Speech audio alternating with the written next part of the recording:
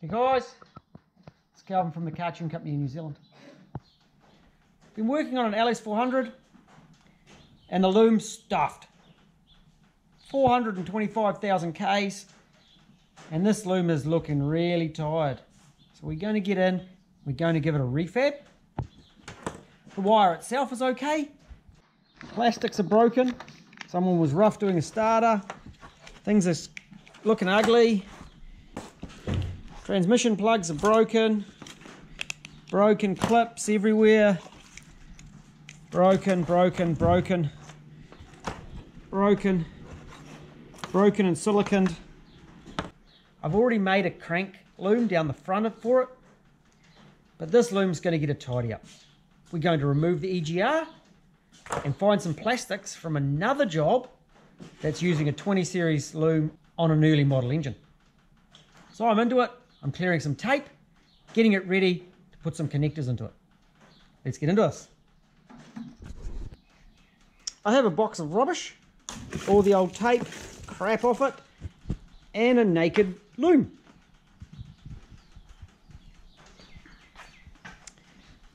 Check out this. So that wiring just falling to bits. Power wires to the coils. Look at that. Temp sensor, all cracking to pieces, all the wiring. Idle speed. Oh, look at that. It's amazing that even worked. Coil wiring on the other side. So there's some repairing for me to do there. But first I'd like another set of covers. So I'm going to harvest them off this job over here. Here's my covers that need to come off. Actually, I think my assistant will harvest the covers off this one. And we'll use these. This loom is going to replace a UCF20 loom. So that job's coming up. I don't recommend mixing and matching looms, but when you have to, you have to. I'm going to continue with mine. My assistant is going to harvest the plastic covers off this nicely and leave it so when I convert it over to a Gen 1 loom that we can put a set of Gen 1 covers on it. I'm starting with the igniter plugs. So I've taken the little lock out of the front of the plug, fingers wrapped around the back, pop down here, find the tab, pop the wire out.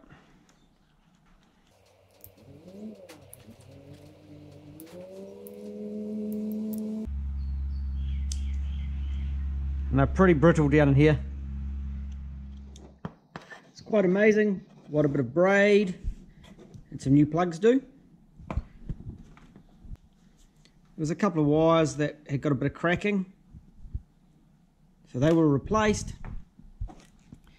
New igniter plug, new airflow meter plug, and some useless information. Little plastic locks in the igniter plug is different in design to the airflow meter plug. These ones come more up the side. So just some more useless information that I know. I know this because I'm doing a video on swapping airflow meters around on the VVTIs. And I recycled the plug with the broken clip for my testing. And I'd thrown the lock out. And they're not the same as the igniter plug, as I now know. Putting some tape on it, taping up the loom. So as we work our way down here, we come to this foamy, yucky crap. And you can see I've solved the problem by removal.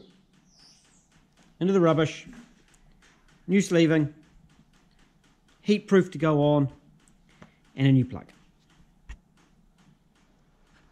Oxygen sensor wiring is finished. Piece of new conduit on the one with the saggy, foamy crap. Then a heat proof over top, which was a whole lot of fun, and some new plugs. Watch how heat proof this heat proof stuff is. Flame, heat proof,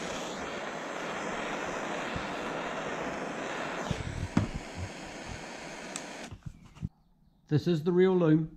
This is not a stunt double. And I did just run the torch over it. This stuff is amazing. It'll handle 600 degrees constant. It's in Celsius with the odd burst to 1000. So I've got confidence. I can put the torch to it like I did and it won't damage it at all. I think now it's time to do that transmission loom.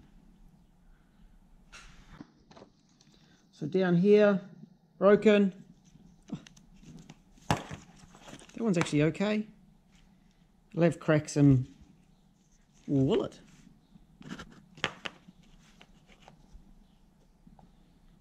Hey, we've got a plug that is actually okay at this stage. That one isn't. The overdrive speed sensor isn't. And, oh no, that one's fine. As long as you understand I'm being sarcastic, that one's perfectly fine.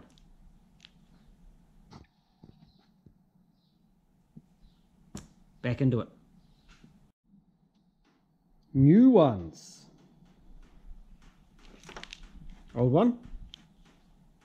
New one. Old one. New one. Man, that looks like a new one. Just a tip of the day. Push the locks in. And that one. This is actually really hard with one hand. There was a little bit of destructive testing, destructive removal, and we have braid, new tape, moving on to the injector side of things. Probably don't need that crap. So we've got some new coil plugs to go in. Don't worry about the insides though, that's extra. I'm going to replace the short length of wire here. That piece of wire there that's broken. And do something with this idle speed controller. Whew. And the water temp.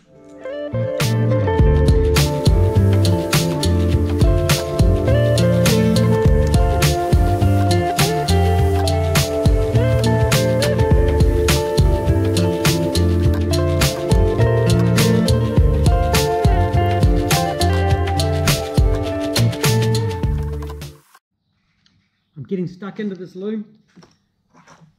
I've come down the side of the engine here. Got some sleeving going on. I've replaced some wires because they were cracked and ugly.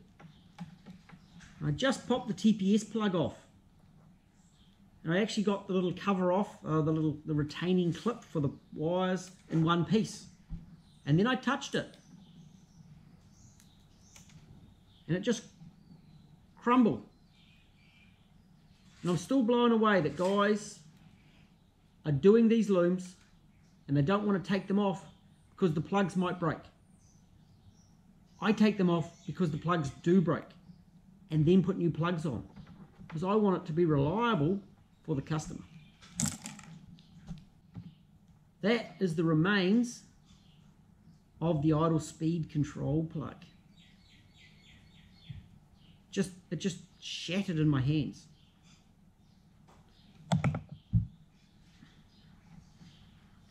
I should get this done fairly quickly. Crimp some new wires. Oh, I've got to replace this one. Here's the water temp yet to be done. We'll actually put a terminal on it. Put a new plug on it. There's the piece of rubber underneath that shrink wrap. Make it good again.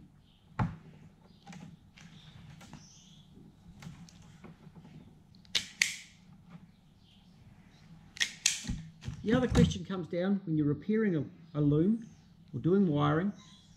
Should we crimp or should we solder?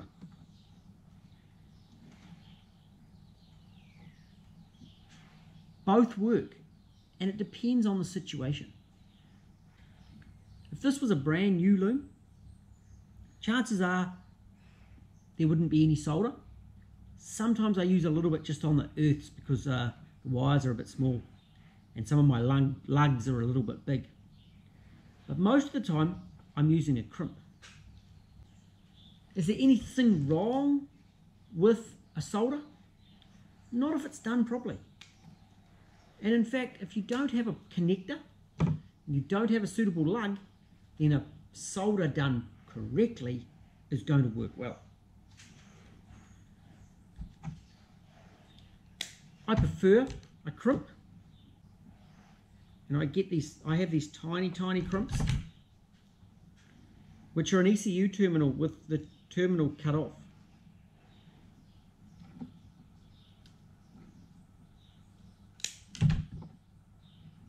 It's strong, it's clean.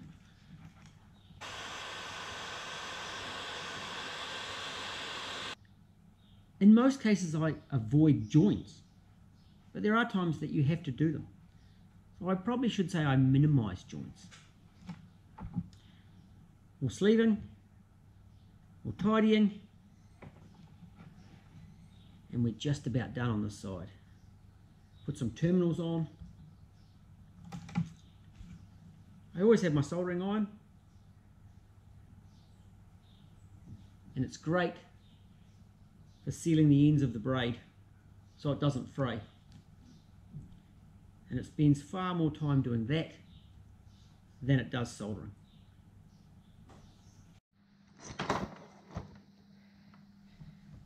I think that's probably looking okay. Oh, I need a little bit just around there, a little bit of tape around the TPS. We're all braided up, looking lovely. Now the left hand side. This is my EGR, and this is the fuel pressure solenoid, and I want it gone. Watch this. Can you see it moving? Woo-hoo-hoo! That one there.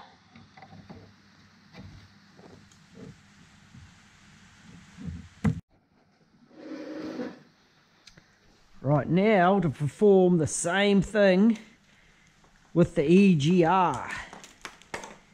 Now the EGR, I'm quite certain it's in the end of this plug. I'm quite certain it's these four. Hey, I could look at my diagrams. But where's the fun in that, hey? Those ones. That one. That one. That one. And that one. Oh yeah.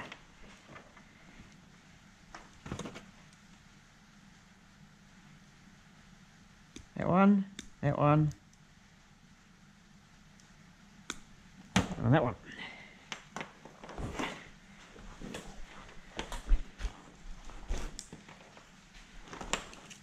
Woo-hoo-hoo!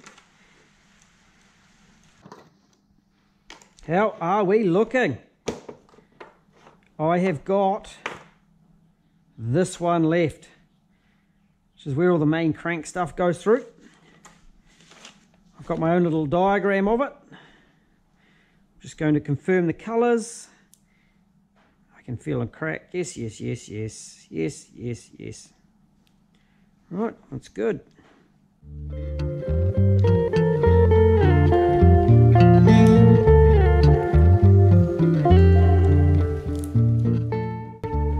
A little bit of destructive removal.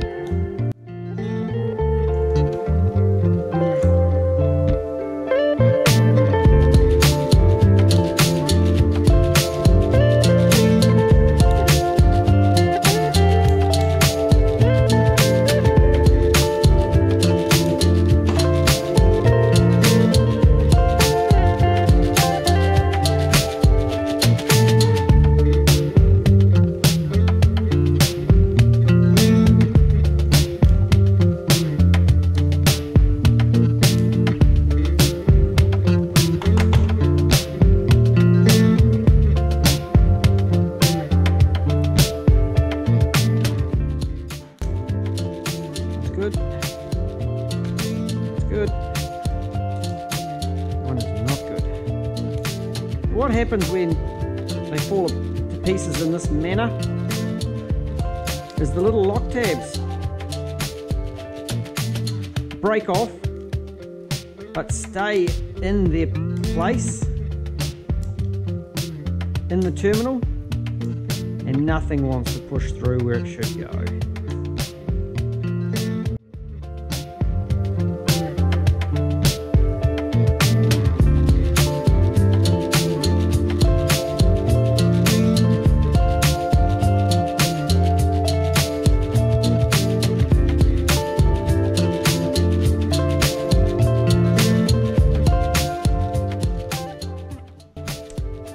I don't think that one came out too well.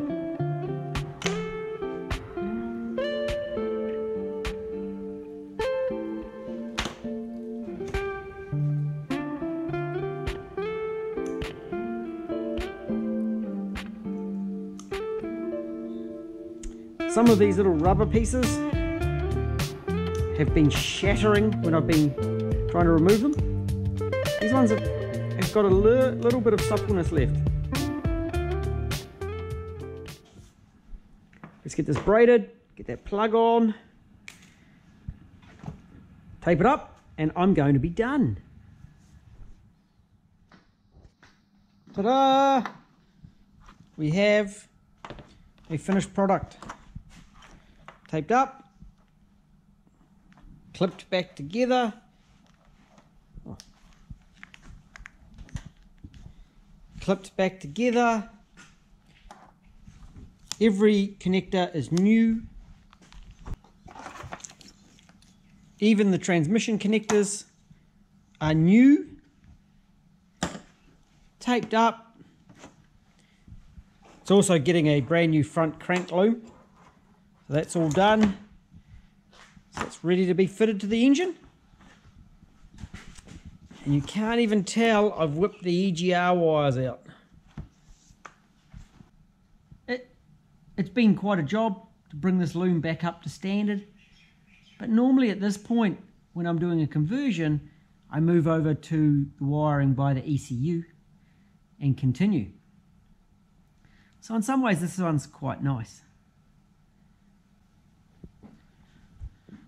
So I'm pretty happy with the finished product, and I'm looking forward to putting it back on the engine and getting it all running. But that's enough for now. Talk to you again soon. Catch you later.